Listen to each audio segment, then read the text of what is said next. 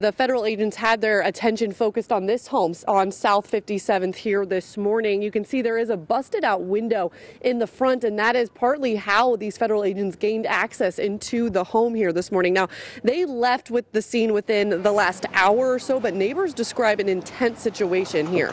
They heard federal agents yelling around 6 a.m. They have a search warrant, and they were coming inside. And neighbors say they saw the agents bring out about 8 people out of the home, including some children. It's unclear if anyone was arrested, but once we arrived here on scene, we saw investigators bring a dog out of the home and search through the home and vehicles in the backyard.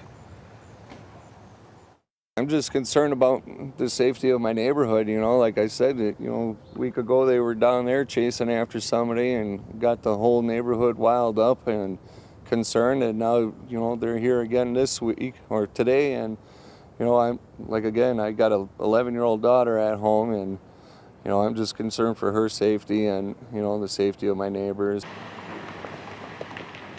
Now, I spoke with the special agent in charge here on scene who says there is no threat to the public right now. She would not disclose why they raided this home, but she did say it is connected to a press conference later today that will be with Attorney General William Barr. He is expected to be here in Milwaukee at 1:30 this afternoon alongside the DEA to give an update on Operation Legend, and we hope to learn more about what exactly unfolded here on South 57th Street in West Allis.